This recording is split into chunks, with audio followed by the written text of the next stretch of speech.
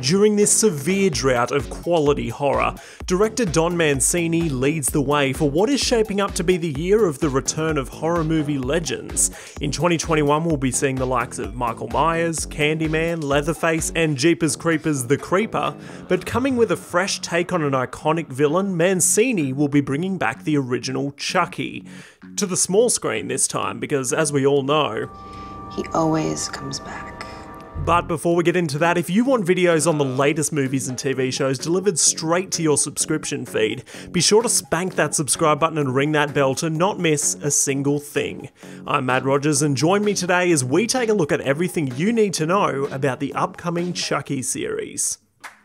Now, the Chucky series has gone through a few phases, none of them bad in my opinion, just vastly different.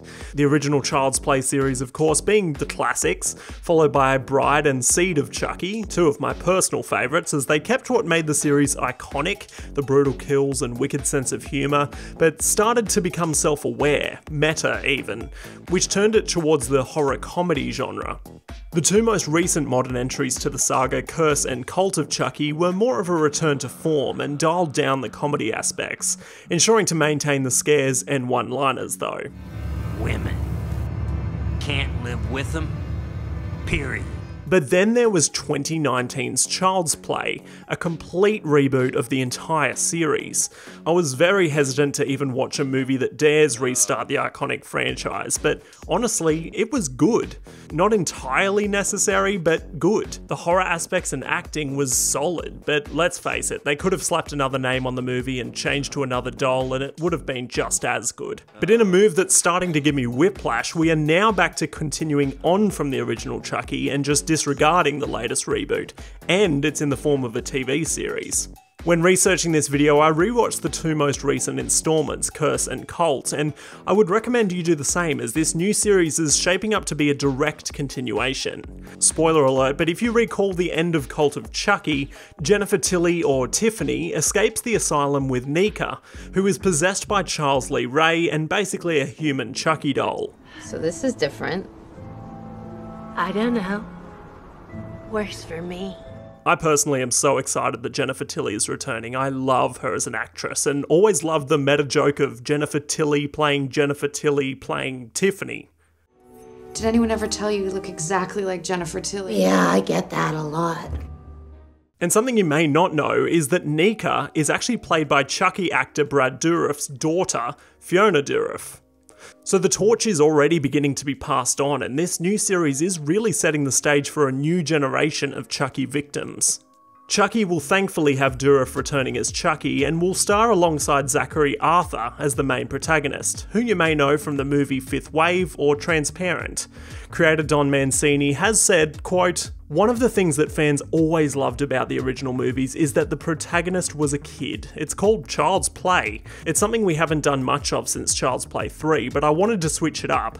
I thought focusing on young teens would be a new twist and to see how Chucky interacts with them." End quote, and who knows, maybe he might be possessing one or more of these kids to do his killings for him. Zackary Arthur plays a character named Jake, who is a young teen struggling with fitting in as well as his sexuality, whilst growing up in a small town. Who else to help him with life advice other than a good guy doll, which we see here being picked up from a yard sale. There's a nice callback to the first Child's Play as well, with the whole no batteries thing.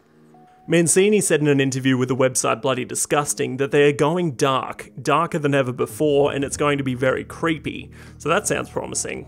On the topic of the show's tone, Mancini said, quote, "From film to film, I've always tried to create a different tone, plug Chucky into a different subgenre. We've gone from straightforward slasher to comedy to crazy satirical comedy and back to straightforward horror again. With this TV show, our mission has been to preserve the straightforward scariness of the original film or the first couple of films." End quote. It has also been reported that the series will explore the childhood of Charles Lee Ray and how he became the vicious killer he is today. An origin story, if you will. Although the show sounds like it will be mainly based on its teen protagonists, there also are sure to be some adult aspects to the show. Proof of this was a sexy set photo uploaded to Jennifer Tilly's Instagram, showing herself, Mancini and Nica, who is donning some sultry attire. As any good trailer should, the trailer for the Chucky series doesn't give too much away, but it is clear that Chucky is recruiting children and moulding their young minds to satisfy his craving for violence and slaughter. Something else we may see could stem from Cult of Chucky, where a new mechanic was introduced allowing the possibility of multiple Chuckies, meaning anything with 2 legs and a hand for stabbing can be possessed, and that mechanic alone opens up a whole world of horrific scenarios. One thing that has made me always respect every installment of this franchise is that they actually use real puppets, at least for the most part. It's a huge task to rig puppets to make faces and move their mouths with the lip sync, but they never gave up and went to CGI instead, and for that I'm grateful. Practical horror effects just can't be beaten. The Chucky series is of course also known for its cameos, notably the kid from Child's Play 1, Andy, making an appearance at the end of Curse of Chucky and throughout Cult of Chucky.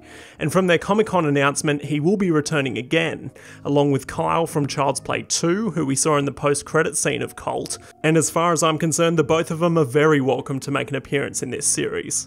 This new show really does have the potential to keep this universe going, with a bunch of seasons or even another Chucky sequel movie. And if this fresh-faced cast can go on to prove themselves worthy of the Chucky franchise, then why not? Chucky is set to be released on October 12, so right in time for Halloween month. But what do you want to see from a Chucky series? Is there more to be gained from additional Chucky content? I'd love to hear what you think, so let me know.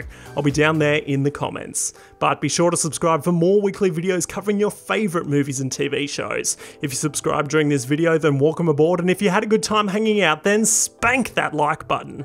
This is Matt Rogers, and that is all.